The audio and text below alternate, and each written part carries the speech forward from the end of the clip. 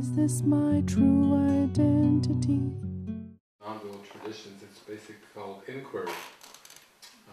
It's a path of inquiry, and the inquiry is a way of getting underneath the underlying assumptions. It's kind of like if you have an assumption, and we'll call it even an unquestioned assumption, that then turns, it's like it crystallizes and it turns into a subconscious belief. That's really a good definition of a subconscious belief, is an unquestioned assumption. And when we say unquestioned, it's like the mind is too afraid to even raise it up into awareness to question it. It's like something that is acted upon and acted out upon because it's just so sacred to the mind. And so I would say in my life, there were different parts of the Course that jumped out at me initially, but something that I was doing before I came to the Course that just was, accentuated in the Course was to learn this Course requires that you question every value that you hold. Not one can be kept hidden, or it will obscure your learning. And there was a time, maybe within the past year or so, where somebody said, was there any key phrase or is there any key ingredient or anything that you found was like your secret in awakening or anything like that? But it was that phrase that just jumped at me, because I would say it just gave me more permission and allowance to continue on with what I was doing already. Because when I was in graduate school, I was just questioning everything. I would even have graduate assistants around me, and after they talk with me for like 15 minutes, they say, would you just stop that? That's just awful. He's just questioning everything. And then I would usually listen to them and I'd say, well, what do you suggest? And they would say, get a life. Man, get a life. Like you are wasting your time and spinning your wheels. And I would say, well, what do you mean by life? And they would say, get a relationship, get in debt, get a job, And then I said, yeah, and what? Grow old, get sick and die. And they say, yeah, that's the gig here. And it's been the gig for thousands of years, so if you're here on planet Earth, yeah, that's the gig. So get with the program, And I just say, absolutely unacceptable. Absolutely. If that's the gig, I don't care if this is the gig on this planet, but there's just no way. That's nothing to devote a life to.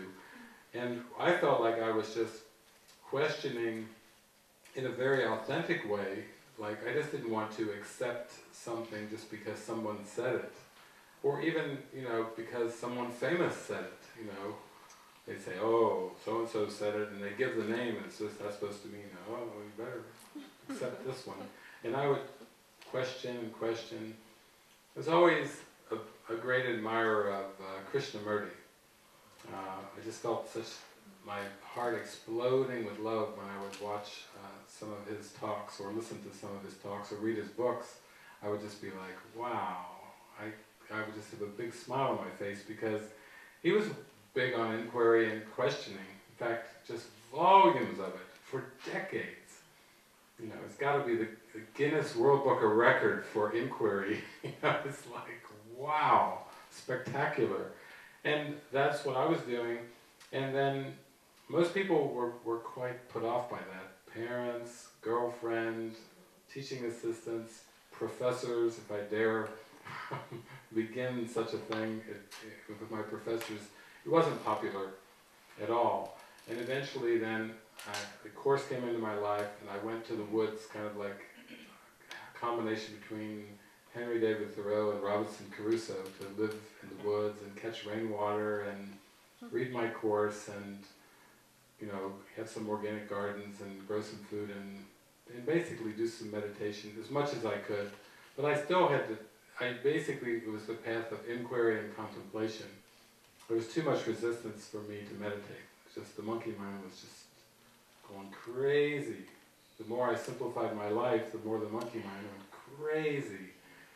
And then I would, I would like simplify my diet.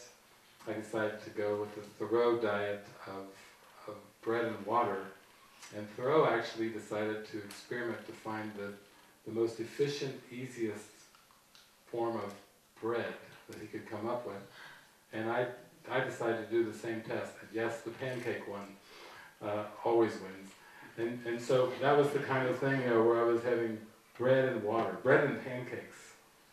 And then one day I went out, I kind of like, I was like in Eric's phase, I was just totally letting it all go. And one day I went out to like a Walmart, and I just walked down the aisles, and the ego in me just rose up, and just looking at all the things that would satisfy it.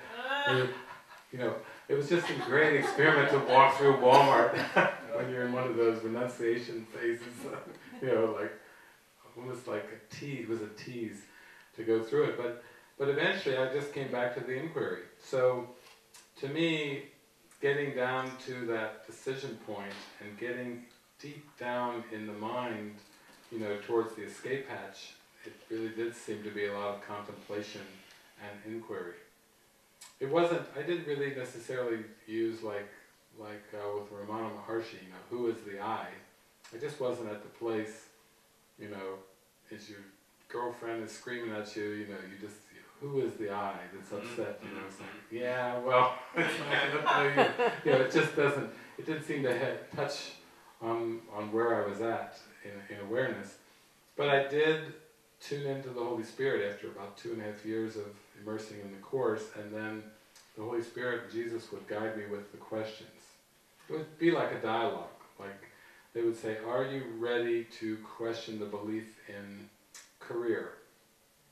And I was actually at the point, so I said, okay, I still have needs, money doesn't grow on trees, I feel like I'm still going to have to work, and I talked to Jesus about all these things, and he'd say, but are you willing to let go of the idea of career? In other words, are you willing to let me instruct you about the next job, instead of trying to put it like as in a crown jewel of this leads to this, leads to that, leads to that. And I was actually at that point, when that was a big step for me. I wasn't ready to just believe that I could materialize money in my backyard or something like that. I told him, no, I can't go that far, but I am willing to question the belief in career, and that was helpful, because I had a lot of strain and stress. When you're, seemingly in this culture in the United States, and male, and in your 20s, late 20s, career is actually a pretty prominent belief. It's a pretty strong one. And so Jesus worked with me step by step to say, let's just take a look at this one. And it would be more like we would whittle away at it a bit, We didn't start with questioning the whole idea of linear time. But once I got into the Course, I could tell that those workbook lessons were aimed at questioning all of my time ideas too, everything that I believed about time, and then everything that laid on the surface that was resting on linear time. If you take linear time out of the equation, the whole thing collapses. I mean, you couldn't talk about any topic in a meaningful way without that underlying belief in linear time. So that's the jugular. And Jesus talked to Helen Schuckman, who was a psychologist as well, and said, you never go for the jugular. You don't work with patients and go for the jugular. They come, they feel a warm welcome, they feel connection, rapport. You say, what are you feeling? What would you like to talk about today? They give you the presenting problem. It's about the perceptual world, a husband or a partner or a child or some financial issue or health issue they've got, and then gently the Spirit takes it down, and in my case it was through inquiry. So I feel like A Course in Miracles is a really good path of inquiry. It's a system, it's guided, it's very all-inclusive. I really didn't feel like I had to add to the course, like, and look for the missing piece, or looking for a better course, or the next evolution of the course. I didn't have that feeling when I was reading the course. I thought, this is like a complete system here, and I can give myself fully to this, and I need not try to pull in a lot of other things. I've been doing that, by the way, anyway, for quite a few years, so it was quite actually a relief to feel that feeling like, you know, you can dive in here. You don't have to keep skimming across the surface and taking a stab here and there and trying to come up with like some kind of synthetic philosophy or synthetic religion. You know, I think that I had a bit of that going on earlier. I was like looking for the synthetic blend. Take a little bit of this and a little bit of that, and just mix it together in the test tube and have my own individual David's special blend. And it was like, no, but David's the problem.